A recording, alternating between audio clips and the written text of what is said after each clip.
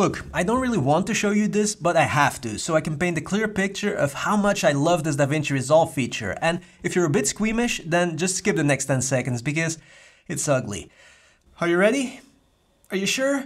Okay, so this is what my desktop sometimes looks like when I'm editing multiple videos.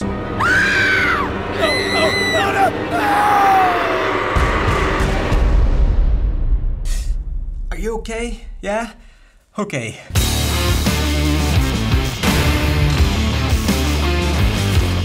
I can't be the only one who does that, right? And to make it even worse, at some point I also start using video files located in different folders on different hard drives, download folders, 5 different desktop folders, old project folders, and it's a mess. It's a hot mess. And you can already feel what's gonna happen next, right? For example, what if I have to give the project to someone else so they can finish it? Or what if I have to travel all of a sudden and now I have to finish the project on my laptop? Well, I could save the project on an external hard drive and then locate all the files manually, copy them manually, relink them manually, and trust me, you're gonna miss that one file, that one important file to finish the project.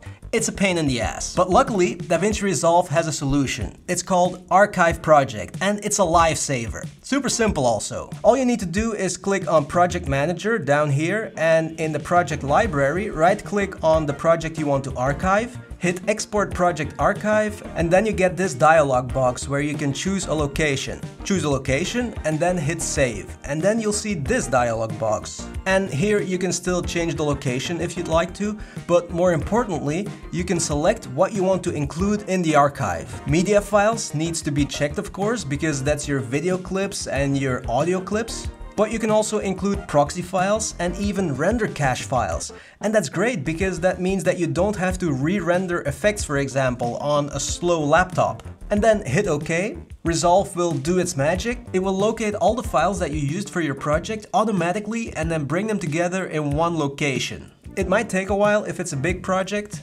And once it's finished, you can go to the new archive folder and you'll see that everything is there, all organized nicely.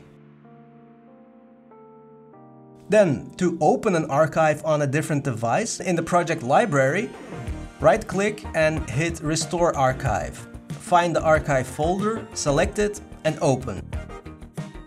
Give it a unique name, and that's it. Everything will look exactly like where you left off. All files correctly linked.